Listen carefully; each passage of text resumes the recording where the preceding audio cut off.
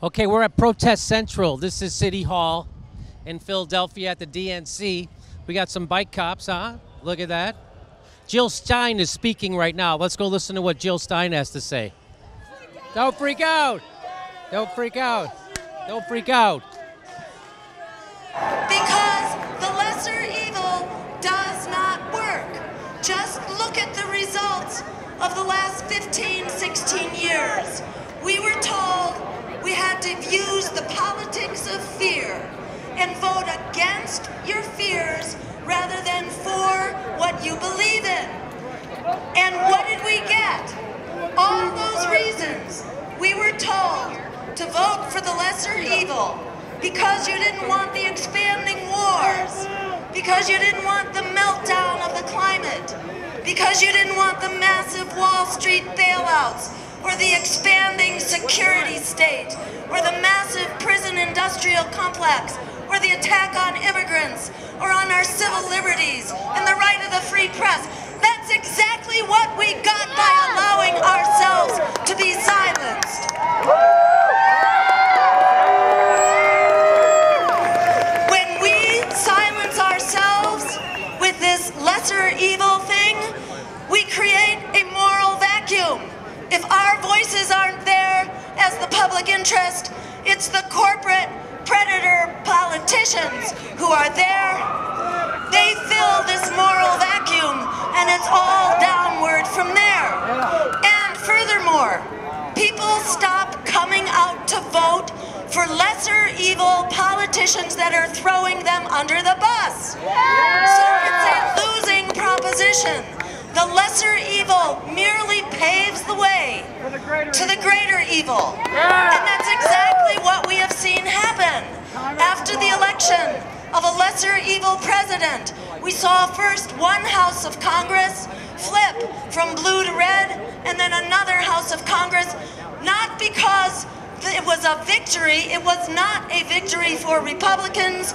It was a loss for Democrats because the base just couldn't bring themselves to come out and vote. Labor stayed home, women stayed home, immigrants and Latinos stayed home, and youth stayed home. The answer here, the answer at the end of the day is very simple. Forget the lesser evil, fight for the greater good like our lives depend on it. Because they do.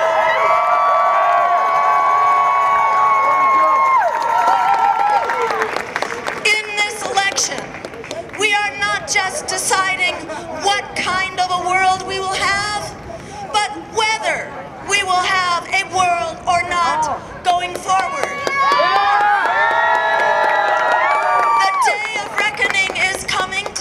Whether you're looking at the crash of the climate, the expanding police state, the expanding prison complex, the next crash of the economy, the new nuclear arms race created by none other than Barack Obama, who's created $1 trillion program for new nuclear weapons and modes of delivery.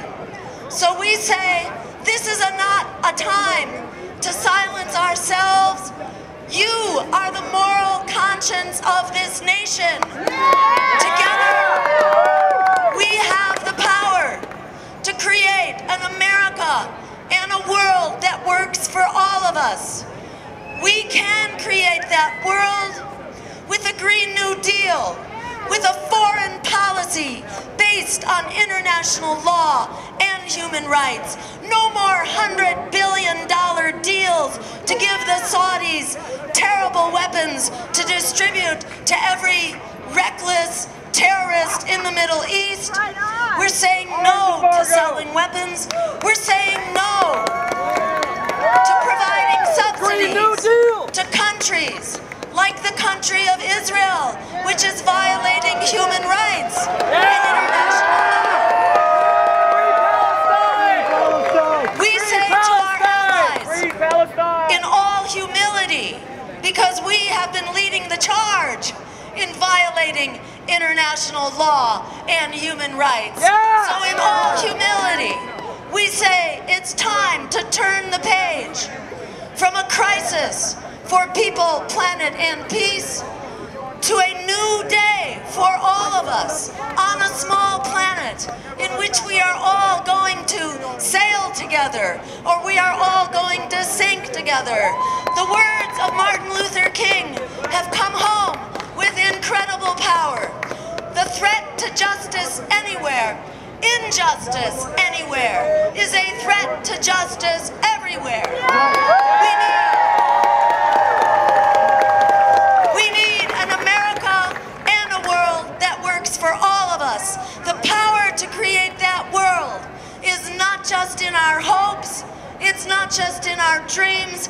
Right here and now, it's in our hands. Together we are unstoppable. Thank you. Thank you. Thank you.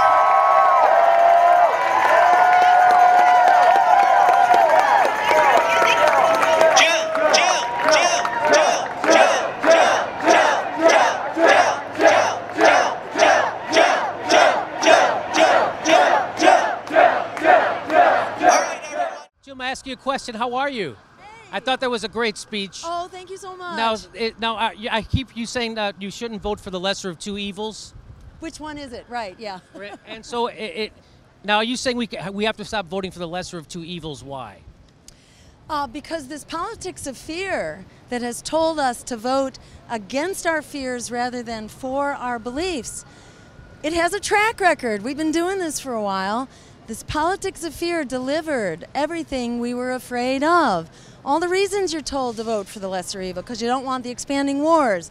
You didn't want the meltdown. Yes, exactly. We get it anyway because it's not a solution. The lesser evil paves the way to the greater evil because people stop voting for politicians and their parties that are throwing them under the bus. So electing a lesser evil president basically caused Congress to flip, first in one midterm and then the other, from blue to red, because people were so disappointed in what they thought was going to be, a progressive president turned out to be a lesser evil. People won't support it. So you wind up getting the greater evil anyhow. The other reason not to vote for the lesser evil is because we actually have the power of the numbers right now.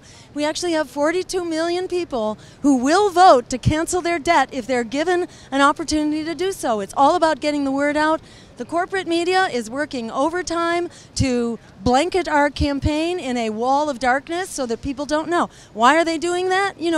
We're at 6 and 7% in the polls. Republicans who were barely 2 and 3%, like Jeb Bush, for example, in their primary, they were getting loads of coverage. We're getting none. As we've seen by the revelations in the emails, this doesn't happen by accident. There's a strategy going on here between the DNC and the big corporate media. I would love to see the other emails that have been flying back and forth, because we are a very inconvenient truth for Hillary Clinton. There actually is a place to vote as a feminist or as a proponent of peace or as a progressive. Hillary Clinton is not that, and if you had any doubts about it, her choice of a vice president with Tim Kaine is the nail in the coffin there on the future of the progressive movement inside the Democratic Party. Do you have a message for Bernie Sanders? Well, because everybody heard him and tell his followers or his supporters to vote for her again this morning, which was not received well. And do you have a message for him?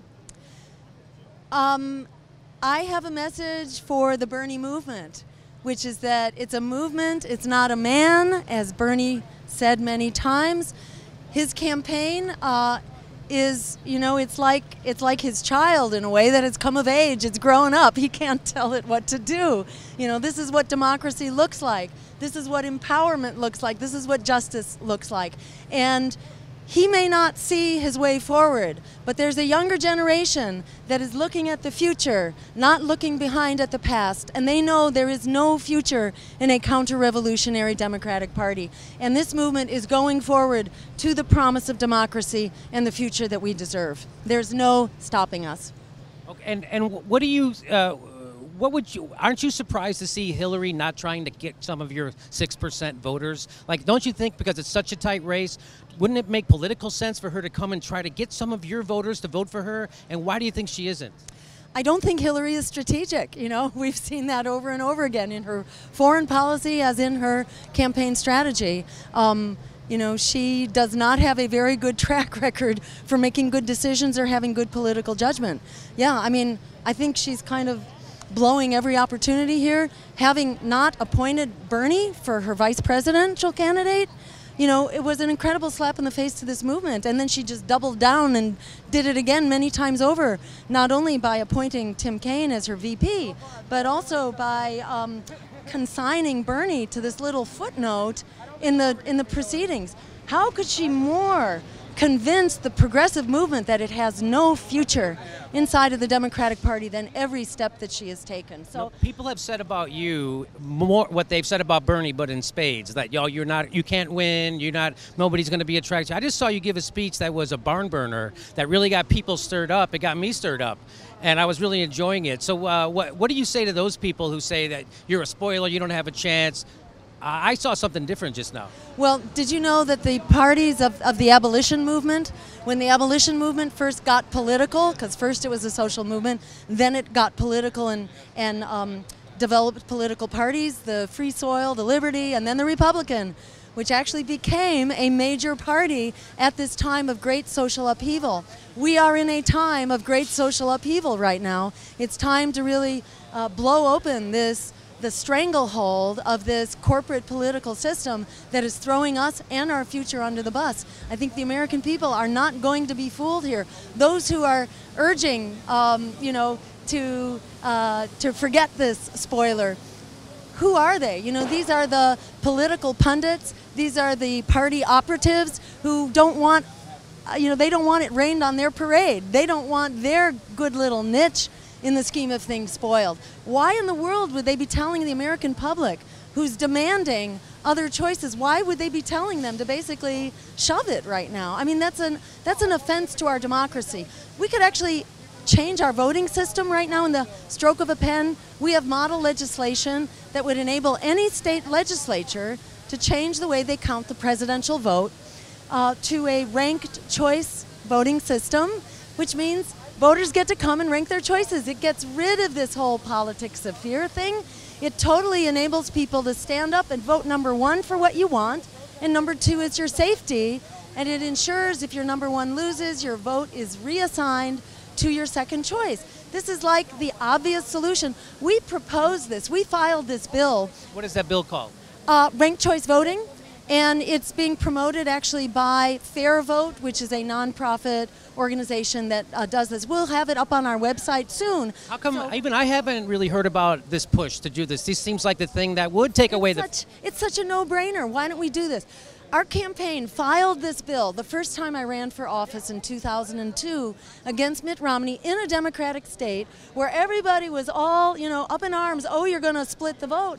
We said, well, here's the bill to prevent any splitting of the vote. And what do you think they did? They buried that bill in a Democratic legislature that could have passed it with a blink of an eye. They choose not to pass. And 16 years later, it still hasn't gotten out of committee. Why is that? It's because they rely on fear. They have to be able to scare you into voting for them. The fact that they rely on fear tells you something very important. They are not your friend. That alone should lose your vote on their behalf. Forget it. They are not your friend now. They're not your friend in the future. It's time for us to stand up and build our power. Jill, love you. Love you. Jill, thanks for talking with us. We're the ones we've been waiting for. Thank you. Mwah.